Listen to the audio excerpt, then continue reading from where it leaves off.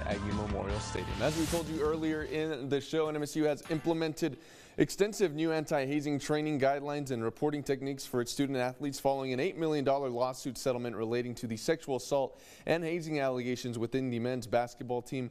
NMSU Athletic Director Mario Mocha received a 5-year contract extension back in April amid these scandals, which surprised some people. Mocha reiterated today that it had been in the works long before the scandals of last year and said that the extension is motivation for him to ensure this never happens again.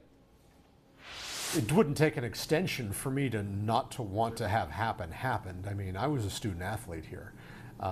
You know, I have not experienced that in any of the stops I've been. So this was new territory. It heightens everybody's awareness. We're going to get people, our student athletes and our staff, as trained up with anti-hazing as there is in the United States of America.